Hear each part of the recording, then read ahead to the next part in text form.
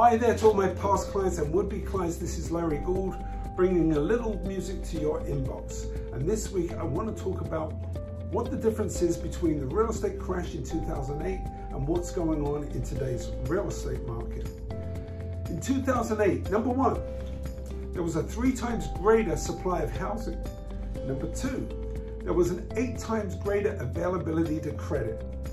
Number 3, there was a whopping 14 times greater number of foreclosures taking place than there is today. This tells me we are not on the verge of a crash. This is not a bubble situation.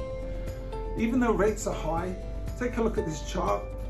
What happens historically when there's a recession, which we are in a recession? We are expecting mortgage rates to come down towards the end of this year going into 2023. This means if you know somebody looking to buy, this is probably a good time to buy. Even though rates are high, you can refinance later. But because rates are high, there's less buyers out there bidding. So I think there's a window of opportunity for anybody considering buying. If you know of anybody that would like a conversation about this, you can call, text, or email me. My name is Larry Gould, and I want to surround you with gold.